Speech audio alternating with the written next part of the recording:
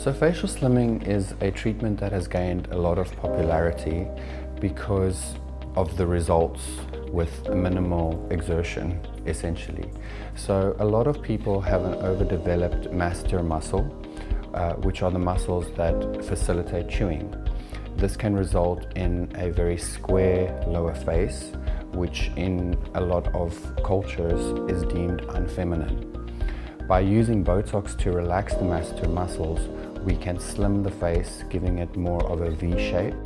The perfect candidate for facial slimming treatment, it would be any woman who is looking to have a more feminine, slim jawline.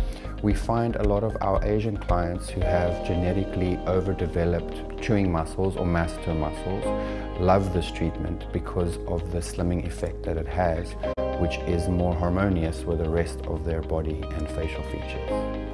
Facial slimming will last as long as we want to maintain the desired result. So for most people it's between 6 and 8 months, but for those who have an excessively strong masseter muscle, we usually need to do touch-ups around 4 to 6 months.